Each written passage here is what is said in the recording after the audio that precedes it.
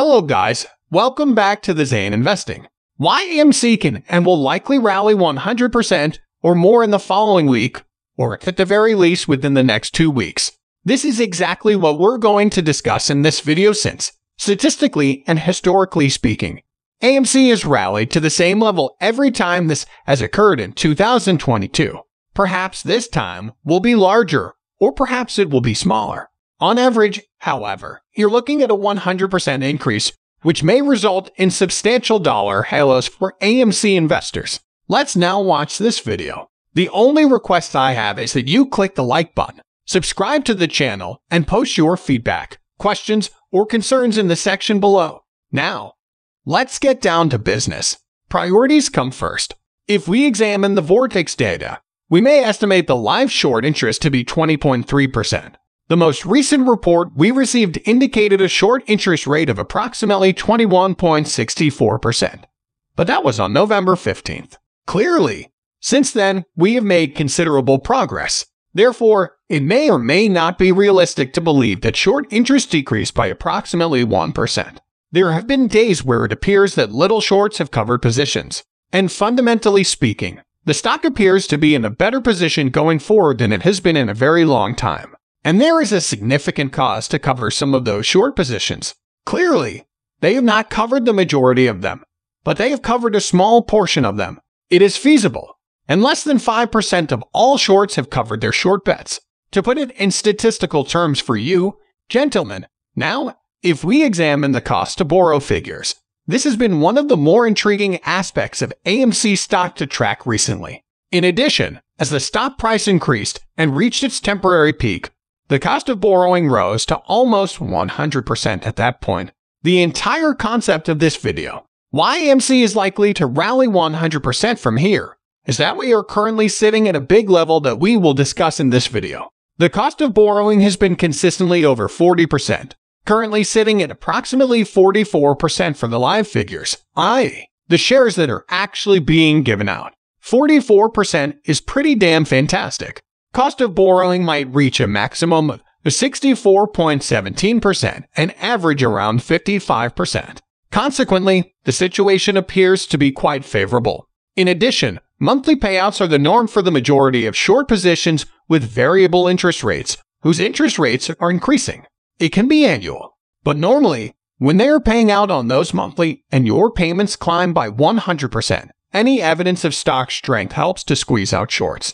Indeed, this is what we have observed. Couple this with the fact that AMC mid to long-term fundamentals are currently looking much stronger, essentially because more movies will be released in theaters, with Amazon investing $1 billion per year to produce 10 to 12 theatrical releases, meaning they will only be available for a limited time. All of this fundamentally benefits AMC and raises the question, should I cover a short position? It makes answering that question rather simpler. If you think there are likely not many negative catalysts on the near-term horizon, you are likely correct. Either I will be forced to maintain this short position for an extended period of time while paying exorbitant cost to borrow rates, or I will be pressured out of my position. The former does not appear to be very enticing, but the latter presumably is an improving core base. If the fundamentals were worsening, the scenario would be very different. And you could even attempt to calculate the probability of how high AMC may go based on this component. We have not been in such a fundamentally good position for this stock since the last time these 100% rallies occurred after breaching above this technical indicator. In light of this information, it is possible to conclude that AMC could rally beyond 100%. I'm attempting to be somewhat more conservative here by relying solely on the numbers that have already occurred many times in 2022. Moreover, this technical indicator is probable. This is the 50-day moving average, which is not a surprise to many of you, and we have seen this 100 times. In 2022, said rally occurred twice after a breach of the 50-day moving average. In reality, both of these substantial price increases were precipitated by a breach of the 50-day moving average. And if we look at the actual percentage moves that we did observe back then, and I'm calculating just from the break of the 50-day moving average, not the recovery from the lows, but just from the break, we see a 100% rally. Clearly, this occurred in March of 2022. In August, the 50-day moving average was broken, and it has returned to its original position. From the beginning of the 50-day period to the high, you rallied 112.5%. Consequently, this breach of the 50-day moving average has subsequently occurred. Sometimes it happens quickly, and sometimes it takes a bit, as we saw in March when you broke the 50-day moving average and then promptly rose 100% in the next week. Back in August, you surpassed the 50-day mark.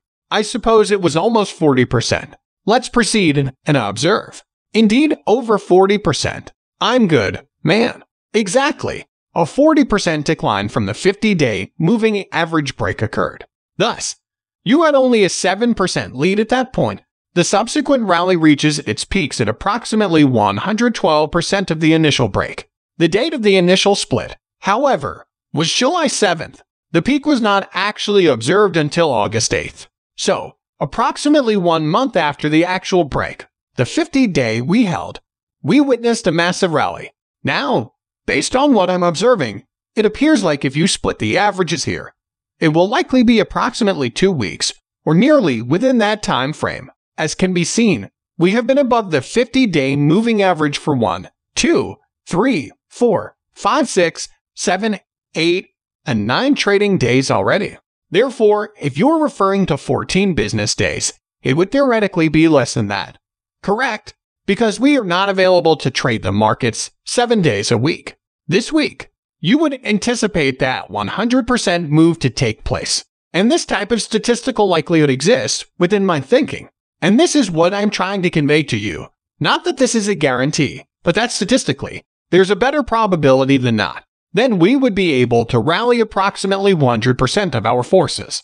And that's why I prefer to discuss the fundamental picture earlier in this video, so you can grasp the notion and attitude of hedge funds and institutions with these short positions, because they're not shorting the stock just because they don't like it. Yes, it's possible that they dislike the stock, but they want to make money. When there are a large number of calls sitting on the option chain or a large number of puts in general, there's a significant amount of pre-hedging occurring.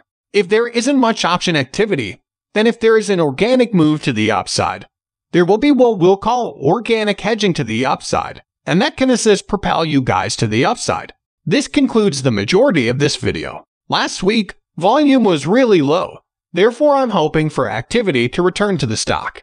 And by low volume, I mean that on Friday, the first half of the day, AMC experienced its lowest volume in probably a year. You would have to return and examine each individual candle. I cannot recall a time when AMC had 8.3 million shares outstanding or daily volume of 8.3 million. Typically, it does not occur in this manner.